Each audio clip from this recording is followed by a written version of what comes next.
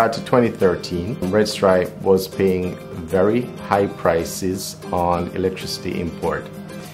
The electricity costs for Red Stripe were the second highest input cost next to malt, which is the raw material used to make the beer. So in 2013, we embarked on what we call the transformational projects for Red Stripe. The combined heat and power plant was one of those projects, which included 2 gas engines from Caterpillar that were the main components of the plant. During the first 3 years of the plant's operation, we had used an overseas company to service the engines for us. We made the ultimate choice to go to the local Caterpillar dealer, IMCA, to provide all the spares, all the service based on what our needs were.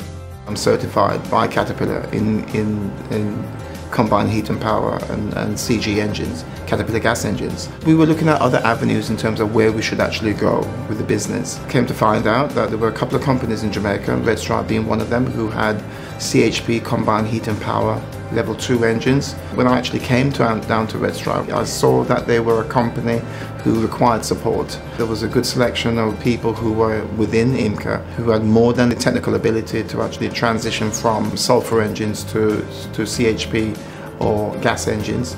And from then on, we actually got them certified. We had them sent to Atlanta.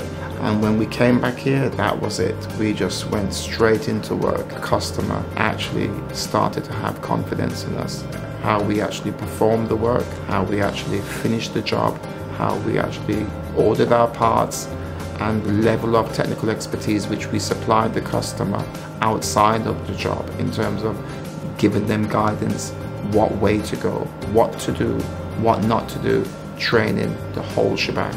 Working with IMCA, I must say, it's been one of the easier suppliers to deal with, local suppliers. It was more of a partnership, and we found it very easy to negotiate the terms and conditions. IMCA was very receptive in terms of some of our demands, in terms of, especially around timelines, because Red Stripe usually has very tight timelines. We found the team to be extremely responsive and receptive, and the entire negotiation and contracting process was very smooth. By engaging IMCA to do the repairs on the engine for us, we noticed a few things. That the spares and service was approximately 20 to 30% cheaper than the overseas supplier.